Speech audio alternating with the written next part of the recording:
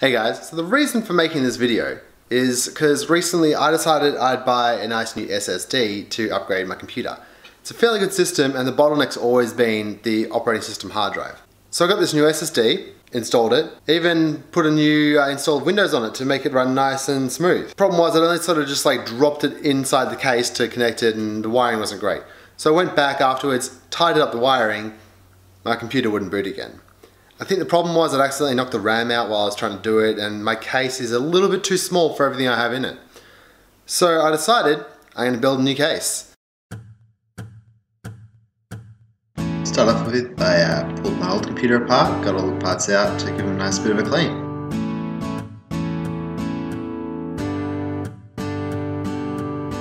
I put the computer back together a bit just to make sure it actually boots up. I did have some problems with the hard drive when I first installed Windows on it.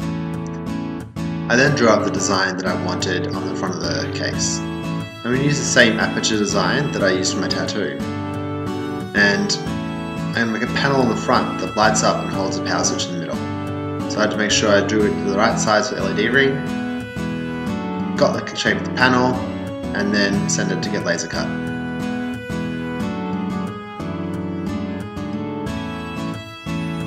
I laser cut the outer shape in 3mm MDF, which I'm going to paint black to give it a better finish.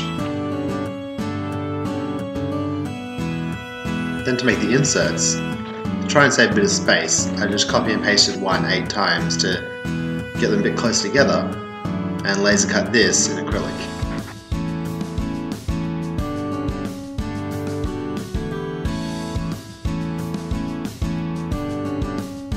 I had to work out where they went because the shape wasn't exactly circular, so each piece would only fit in its hole.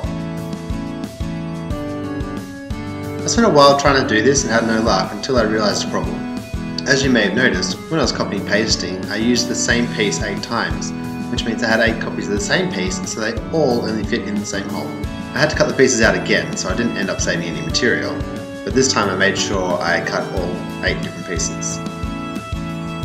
I gave the MDF a couple of coats of spray paint to give it a shinier black look, which made the blue acrylic really stand out. Went through and laid out all the pieces in it. It did take a bit of trial and error to get the last one to fit right, but once I had them all in, I put a bit of hot glue around all the edges to hold them in place.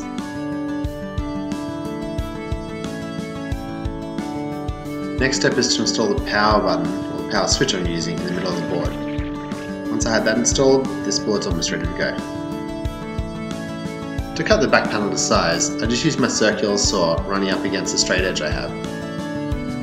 It wasn't super crucial the dimensions I used for this, it just needed to be nice straight red square edges.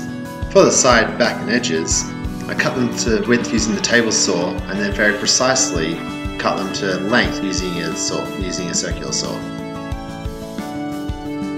I laid out all the components I want on the front panel and tried to space them as evenly as I could.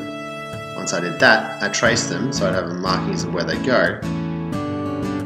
Then I came through and drilled all the mounting holes.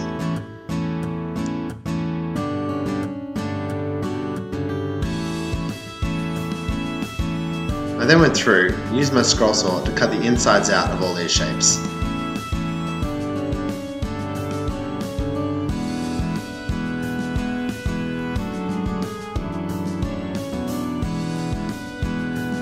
Bit of glue around the edges, some clamps, and the whole box came together nicely.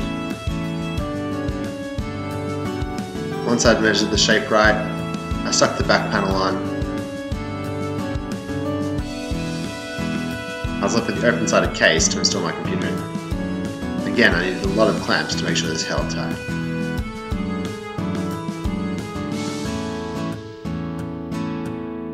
Finally, I installed the computer, ready to test it and make sure it's working properly.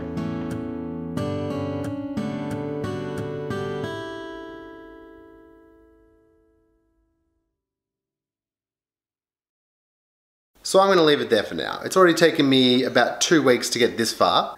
Even having planned a lot of it beforehand, it still took me ages to get through it all. There's a few issues I have noticed with it. For instance, the top fan kind of clashes with the USB ports at the front. They just fit. If it was any closer, it wouldn't have fit at all, so that, I guess it's alright.